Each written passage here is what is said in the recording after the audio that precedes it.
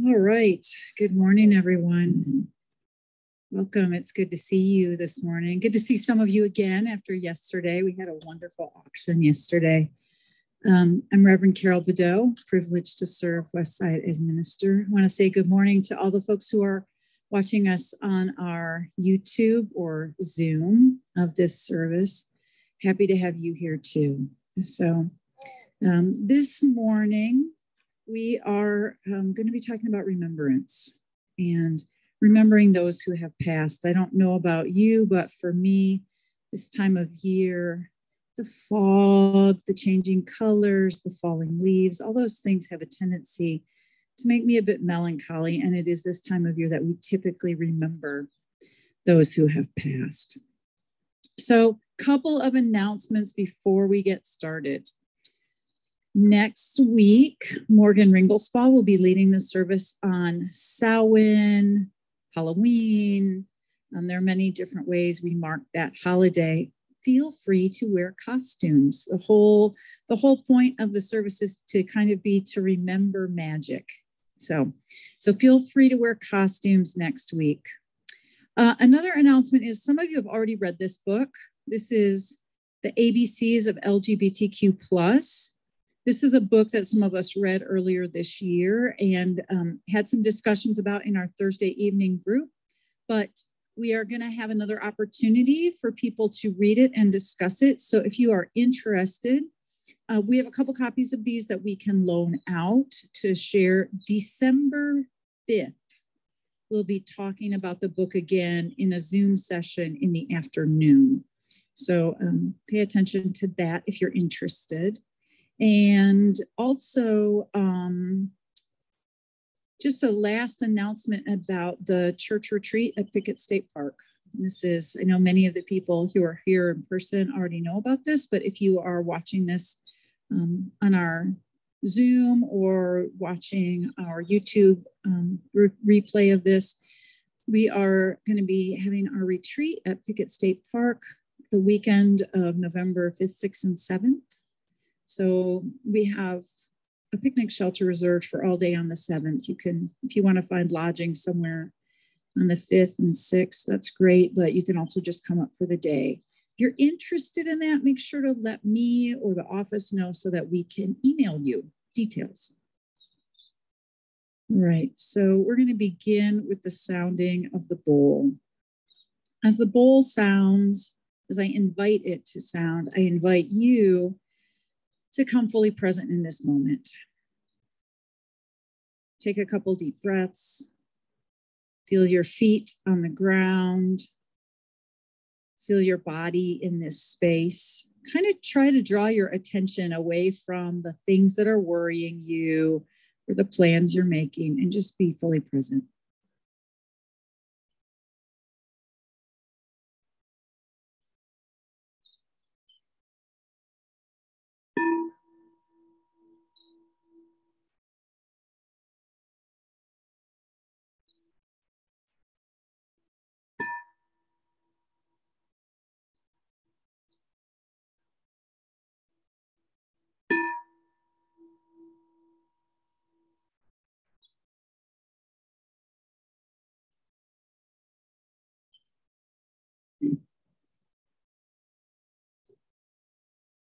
Today, we remember those who share the earth with us no longer. We bear witness to their lives and the roles they've played in ours.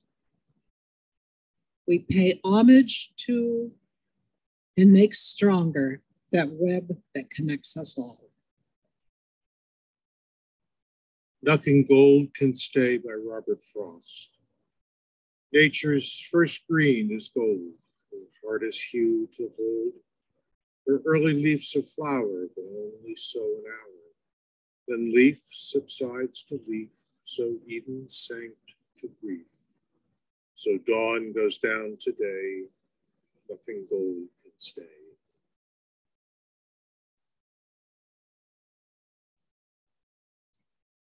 So that passage from youth to middle age, to old age, to death.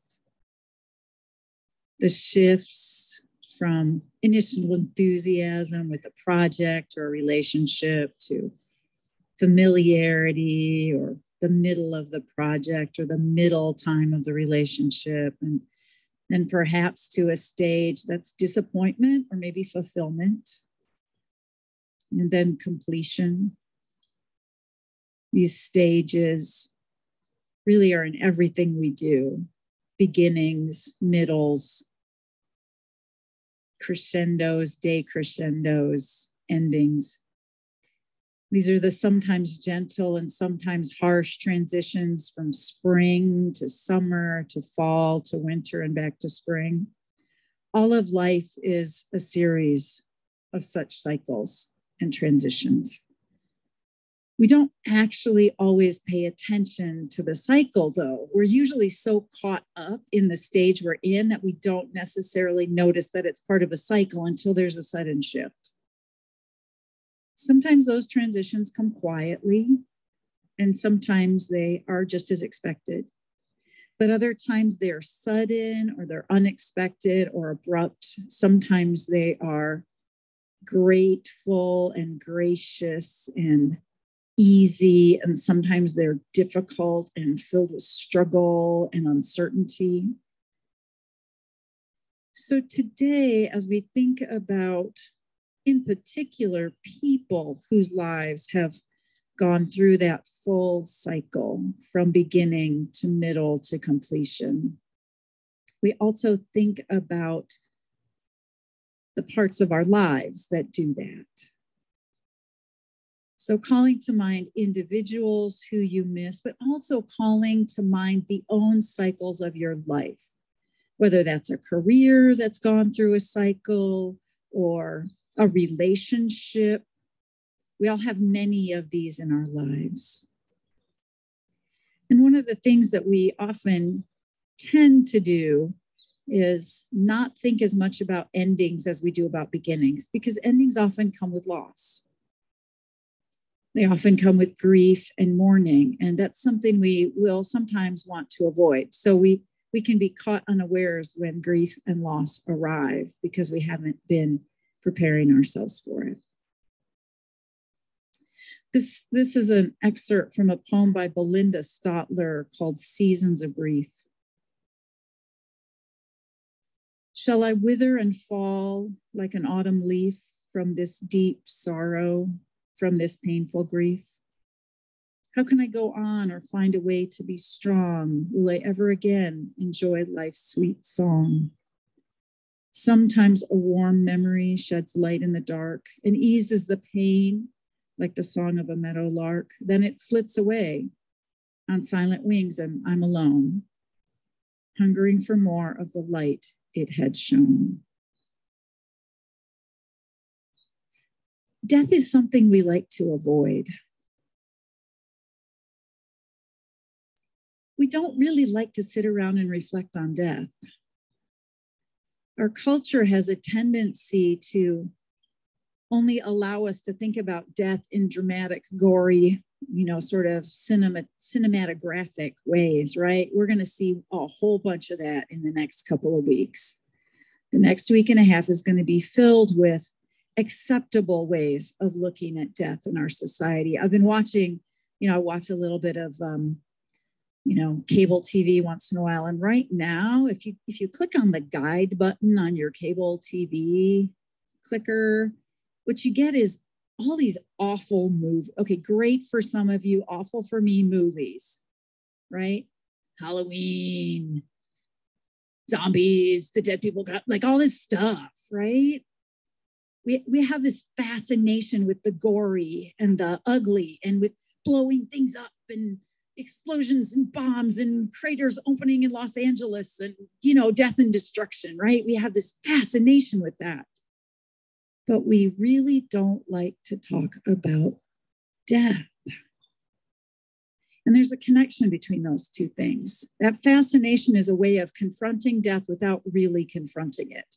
It's a way of feeling like we're victors over death. And that is the way we handle Halloween in our culture too, often.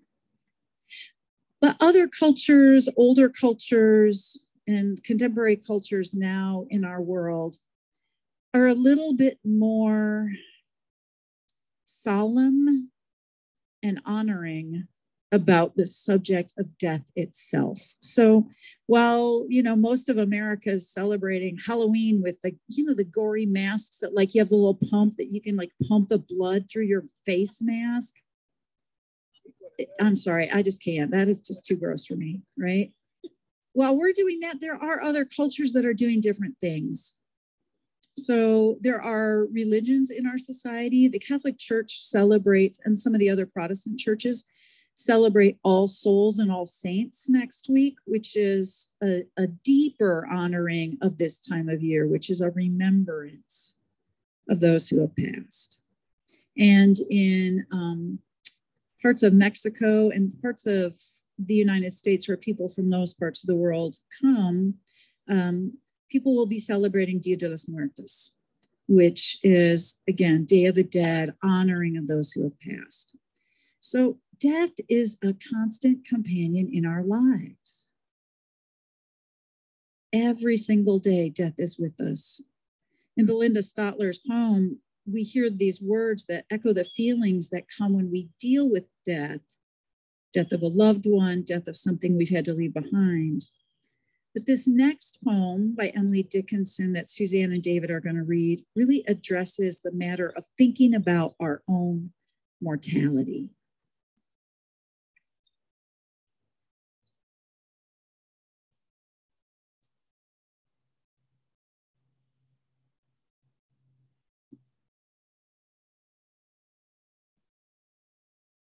Kind of a graceful way of imagining it. Emily Dickinson, titled Because I Could Not Stop for Death.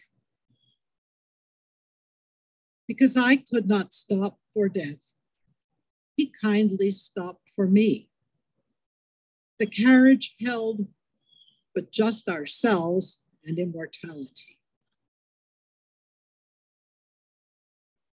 We slowly drove, he knew no haste, and I had put away my labor and my leisure too for his civility.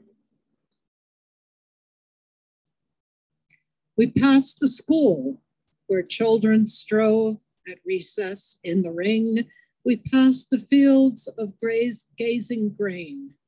We passed the setting sun. Or rather, he passed us. The dews drew quivering and chill for only gossamer, my gown, my tippet, only tulle. We paused before a house that seemed a swelling in the ground.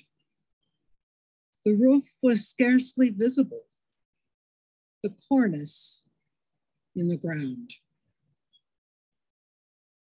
Since then, 'tis centuries, and yet feels shorter than the day.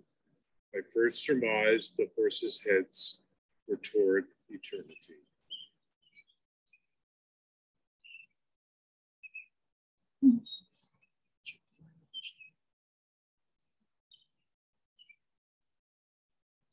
So in the last year and a half, death and loss have been very present with us. We've all been aware of the pandemic that has really brought this sense of mortality to us. And one of the challenges we have as Unitarian Universalists is we don't have a shared theology about what happens after death. We have a wide range of perspectives about that. There are people in our tradition who are Christian, who believe in the Christian traditions of heaven and hell. There are people in our tradition who are pagan, who have very different beliefs about reincarnation or multiple lives. There are people who are atheists who believe that when we die, our bodies return to the earth and that is the end of it. And a whole wide range of other perspectives. So for us, dealing with this issue of mortality is a little bit trickier than it is for people who have very set ideas as a community about what that means. But here's what we do agree upon. Loss is something worth marking. It is something worth paying attention to. And the life of whatever has passed is worth honoring and remembering. So I invite you to take a minute and just take a deep breath and call to mind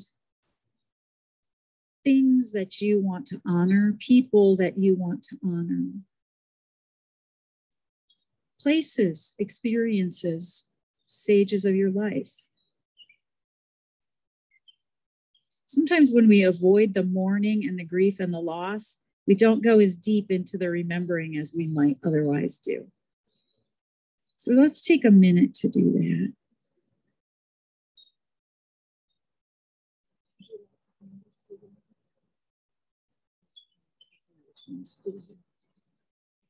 Suzanne's going to light a few candles for us. And Suzanne, we're going to light candles for those West Siders in particular who have passed since the beginning of the pandemic, if we can get that darn thing to work. Tell you what, why don't you read their names around here? We'll trade. This has been giving us a little trouble. So we're going to light candles for those who have passed in the last couple of years here at West Side.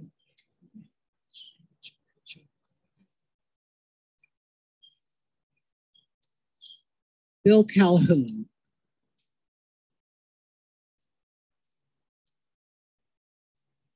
Mary Donovan.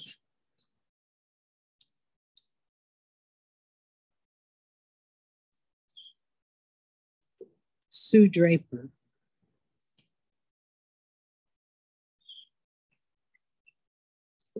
Susan Wetling. And Chuck Flanagan.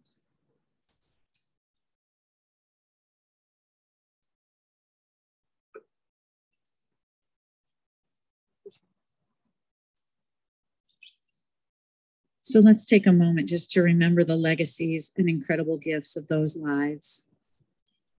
Chuck just passed very recently within the last month and a half. These are people upon whose work and spirits we build the future of this congregation. So we take a moment just to honor them.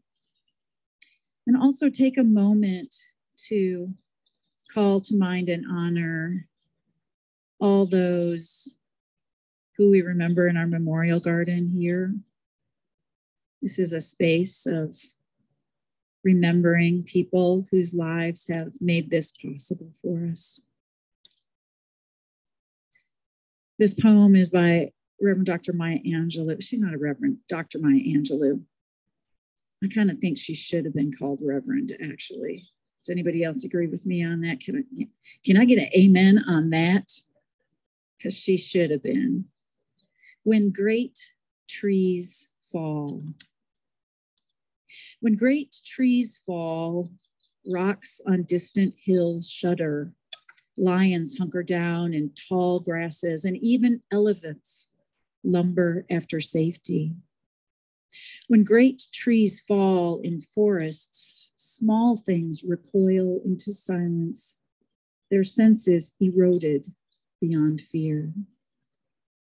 When great souls die, the air around us becomes light, rare, sterile. We breathe briefly. Our eyes briefly see with a hurtful clarity. Our memory suddenly sharpened, examines, gnaws on kind words unsaid, promised walks never taken. Great souls die, and our reality, bound to them, takes leave of us. Our souls, dependent upon their nurture, now shrink, wizened. Our minds, formed and informed by their radiance, fall away. We are not so much maddened as reduced to the unutterable ignorance of dark, cold caves. And when great souls die, after a period, peace blooms. Slowly, and always irregularly, spaces fill with a kind of soothing electric vibration. Our senses restored, never to be the same, whispered to us. They existed. They existed. We can be, and be better, for they existed. Now we're going to read the names of all those souls who you wish to honor today.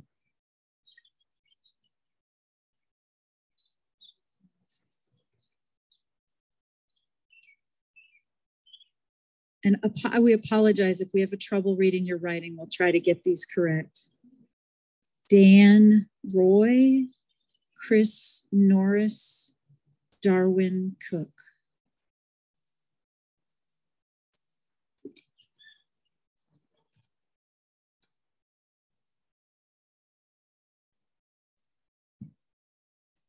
Walter Downs, Emmy Downs, Chuck Flanagan, Kenneth McKinnon.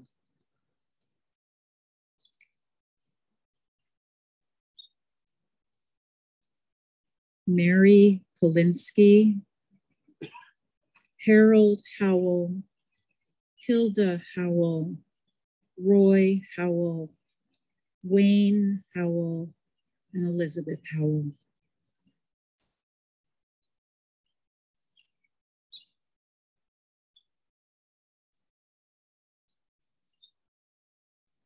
Carol Lindsay, Mary Donovan, Sue Draper,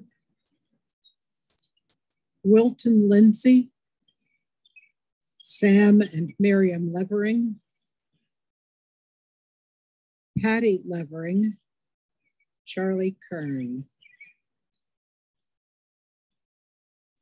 Anna Serban, Doris Holdeman, Jonas Holdeman, the father of our Jonas, and Verna Burdia.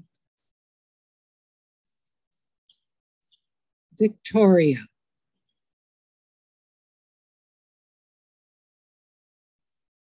Tilly, Rita, Florence, Leon, Leslie, Pam, Ruth, Marge, and all of the 13 deceased dogs from that family. William Ray Paul, Raymond Paul. Oceana Paul, sorry. Marion, Mabel, Maggie the dog, and Charles.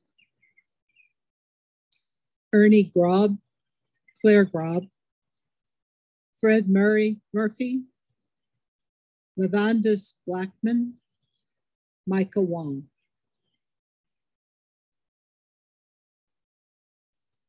Cliff Schumpert, Tom and Bertie Schumpert, Lorraine and Byron Payne, and Berkey.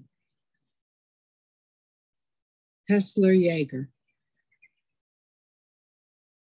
Eveline Moss, Chester Moss, again, Sue Draper and Mary Donovan, Cliff Nunley, Ann Heatherly, and Vic Vaughn.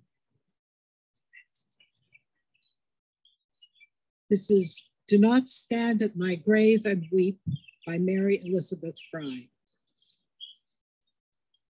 Do not stand at my grave and weep. I am not there. I do not sleep. I am 1,000 winds that blow. I'm the diamond glints on snow. I'm the sun on ripened grain. I am the gentle autumn rain. When you awaken in the morning's hush, I am the swift uplifting rush of quiet birds in circled flight. I am the soft stars that shine at night. Do not stand at my grave and cry, I am not there. I did not die. Suzanne and David and I were talking for a brief moment before the service started about the last line of that poem. It's an excellent line for us to reflect on what we think about death. For some people, that line means literally that the person didn't actually die, that they ascended or went to some other place. For some people, it means they've become part of nature, part of the earth's ever-turning seasons and cycles. For other people, it means that they live on in us, in our ability to appreciate beauty, in our ability to give life meaning through our own lives. We hold very different theologies together as a community. I invite us to take just another moment and ask the question, how do we go forward knowing that death is inevitable?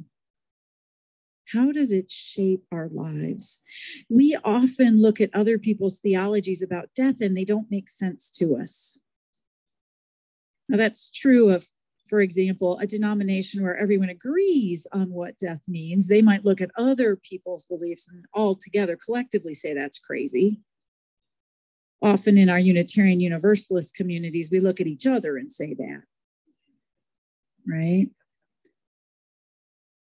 But here's something that is always true and mostly unacknowledged. What we believe about death profoundly shapes how we make our choices every day, regardless of what that belief is. Our beliefs and our core theology, our core religious, spiritual thinking about what death is, determines how we live our lives. We don't necessarily always draw the lines back from our choices to that, but I guarantee you that they always ultimately go back to that. So ask yourself today, how does what you believe about the nature of death shape your living?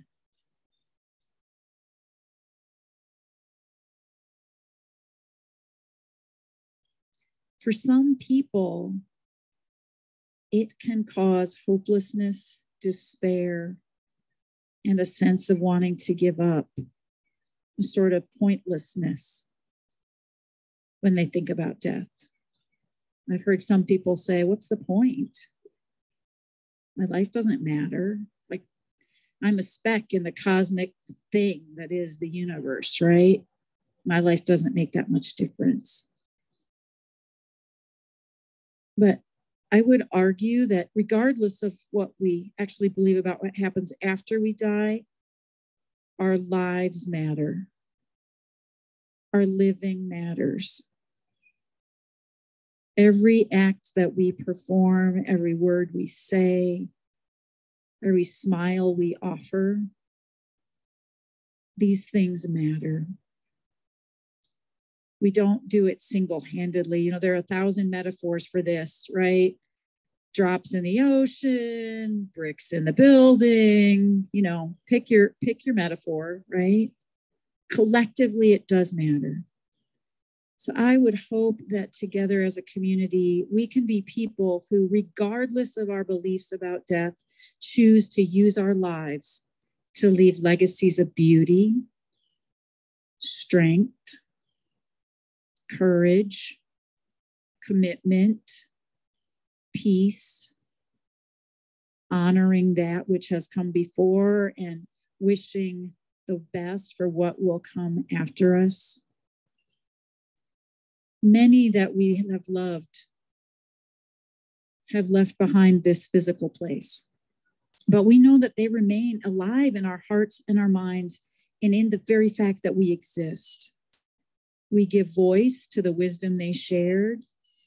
We give body to the energy of their passions, and we give action to the dreams of their lives. And we pass this wisdom, this passion, and these dreams on to those who follow us.